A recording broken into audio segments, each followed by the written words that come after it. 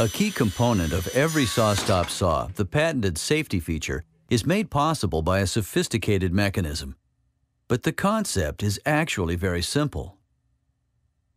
The blade carries a small electrical signal. This charge is continuously monitored by a digital signal processor. When skin contacts the blade, the signal changes because the human body is conductive. This change in signal triggers a quick-release aluminum brake.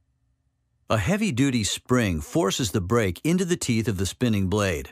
The teeth dig into the aluminum, stopping the blade cold.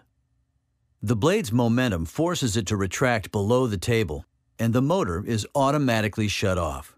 All of that happens in less than 5/1000ths of a second, 10 times faster than a car's airbag, all without damaging the saw. It takes less than 5 minutes to replace the brake assembly. Just slip the cartridge in, put a new blade on, and you're back in business.